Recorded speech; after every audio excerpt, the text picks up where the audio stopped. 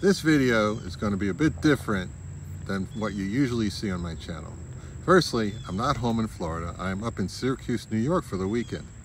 A family member bought tickets for my wife and I to see Elton John's farewell tour at the university's Big Dome Stadium. She purchased the tickets over a year ago, which was a long time to wait, but the date finally arrived and here we are.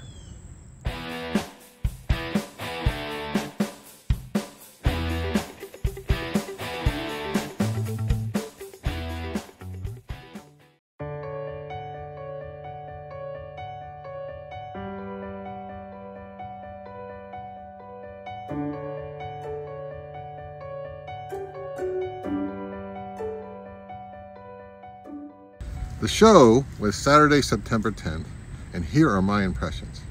Now, the stadium is very large, and it was pretty much a sellout. So there were 38,000 fans trying to get to their seats all at the same time. It was very chaotic, and although we arrived with plenty of time to spare before Elton took the stage, we became literally trapped in a hot and sweaty bottleneck of humanity in the corridor for a lengthy period of time until we managed to wiggle and squeeze our way through a passageway to the interior of the massive arena. When we finally got down to the floor, the lights were turned off and the band started walking onto the stage to huge applause. We found our seats just seconds before Elton hit the first chords of Benny and the Jets on his piano. Anyway, Elton John and his band were fantastic. The set list was amazing, one fantastic song after another. I'll leave a link to the set list below. Elton and his band played for over 2 hours, and they really got cooking a few songs in. Elton's voice was strong, and he is such a pro with 50 years of performing under his belt that he knows how to deliver the goods to a crowd of adoring fans. My eyes actually welled up a few times hearing some of my favorite Elton John, Bernie Taupin compositions live for the first time. Here are a couple of brief clips that I shot.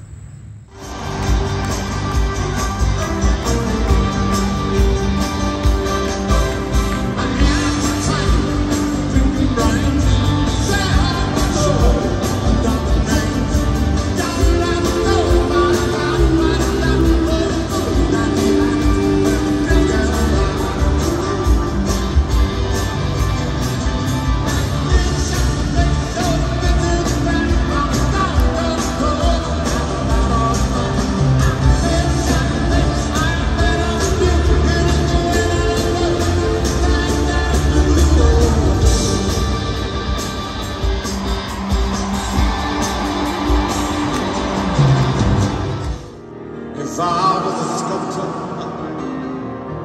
but then again, no, or a man.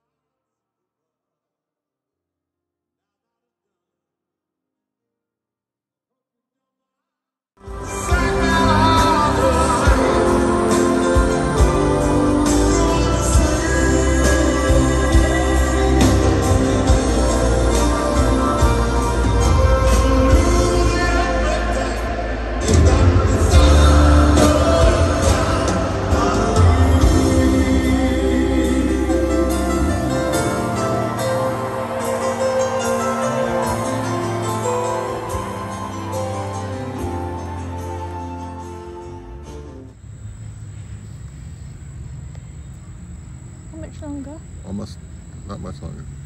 Sports arenas, especially older ones like the Dome in Syracuse, were not built for musical performances.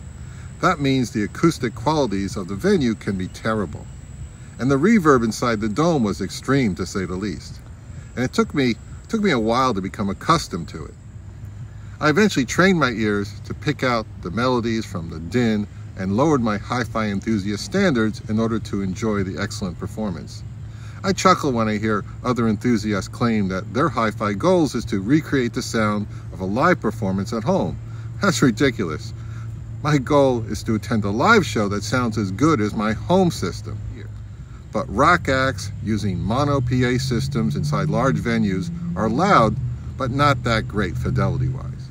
I go for the live performances and atmosphere, not for clarity, soundstage, and imaging. In the end, Elton said his goodbyes and finished with what else? Goodbye Yellow Brick Road. This COVID postponed world tour continues on until June of 2023. While in Syracuse, of course, I hit a few of my favorite record stores. First, there was a 4-story antique mall that has a few stalls that sells records. Secondly, I visited Books and Melodies, which is primarily a bookshop, but does have a respectable used record and CD selection. And they also have a large basement chock full of $2 records and CDs. And lastly, I checked out the Soundgarden in downtown Syracuse. It's a big store that sells a variety of new and used records, CDs, DVDs, as well as posters, books, and t-shirts, etc. Are you interested in seeing what I picked up? The first album I found was Deep Purple's Machine Head from 1971. It was recorded in Switzerland to avoid those very high 1970s British taxes. And the casino they were planning to record in burnt down, so they had to move the Rolling Stones mobile unit to a hotel. This is a hard-rocking album and their most popular release that topped the British charts and did very well in America as well. And it featured the classic Smoke on the Water, which describes the circumstances of that casino fire. I found XTC's Skylarking at the same place, and this is a promo copy from 1986, which is often a good thing because they are usually first pressings with superior fidelity. And for only $8, I decided to take a chance on it, because if you look closely at the cover, you can see that this was an often played radio station copy. Its cover has black and white Sharpie all over it, and looking at the vinyl, it's very dirty and smudgy. It's not a fresh example at all. And I also found Dire Straits' debut album for $8 at that place. And I remember when it came out in 1978, when the track Sultans of Swing was burning up FM radio. And just when the new wave was getting my attention, I recall having the impression that Dire Straits were some kind of novelty throwback band playing a sort of country guitar-picking Dylan-esque bluesy style. And honestly, I thought they were just some retro novelty act. I never imagined they would conquer the world just a few years later. Now looking back, it's been 44 years. The album has great songs, it's really nicely recorded, and it has fantastic playing. This is a super impressive debut by a band that appeared fully formed and realized just from the start. Alright, everybody knows the classic double Led Zeppelin album, Physical Graffiti. And back in the mid-70s, I'd owned their previous album, Houses of the Holy, which I really enjoyed. So when Physical Graffiti came out in February 1975, I immediately bought it. But after listening to it for a few weeks, I actually sold or traded it to a friend. There was something about the recording that had a vibe that was unsettling to my teenage sensibilities. Anyway, I already own a rather rough copy of Physical Graffiti, and I've been looking for a better one. This is a cleaner, great sounding early Presswell copy that's not pristine, but a big improvement on what I have. And like a lot of old Led Zeppelin albums, they were played heavily back in the day. And a clean and quiet one can be difficult to find at a reasonable price. Joni Mitchell's For the Roses is a somewhat neglected album that fell between two of her more popular releases, Blue and Court and Spark. It did receive rave reviews when it was released in 1972, and it really is a gem of a record. Mostly Joni on acoustic guitar and piano with some percussion, woodwinds, strings, and a few touches of electric guitar. She has a definite knack for finding great jazzy bass players for her albums. Wilton Felder plays amazing bass lines on this record. It did produce a minor hit single with You Turn Me On, I'm a Radio, but her next, Court and Spark, was her mainstream breakthrough, release that brought her to my attention in 1974.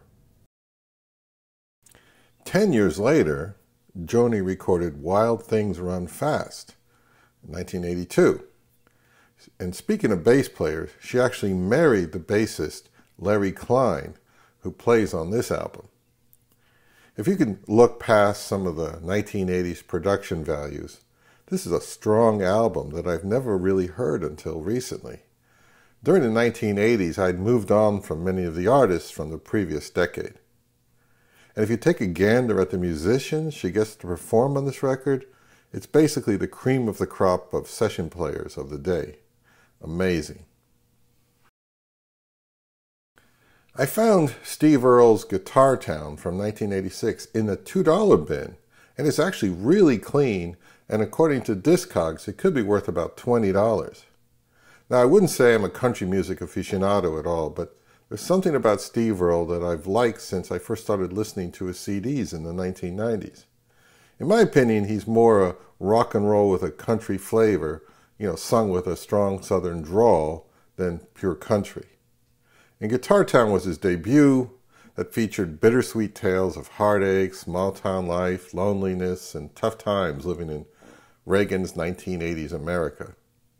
This album really put him on the map when it topped the charts and was nominated for several Grammy Awards in 1987. And it's also one of the very first country albums that was recorded digitally. And it does have that bright kind of digital sheen that you may be familiar with on 1980s recordings. Lastly, like most people, I missed the boat when Big Star was releasing their 3 albums between 1972 and 76. And it wasn't until decades later that I heard the sad, unfortunate Big Star story. And it wasn't until I started streaming that I was actually able to listen to Big Star's music. And theirs is a tale of an incredibly talented four-piece band from Memphis, Tennessee, who released a record that received universal critical acclaim, but no one bought it. Immediately, the band started splintering apart, but they carried on with some different lineups for 2 more releases before throwing in the towel. And in the early 1990s, the band's leader, Alex Chilton, reformed the band, and they enjoyed a second life until his sudden death in 2010. The original 1970s pressings are pretty pricey, but when I found this modern release at the Soundgarden in Syracuse for $25, I bought it.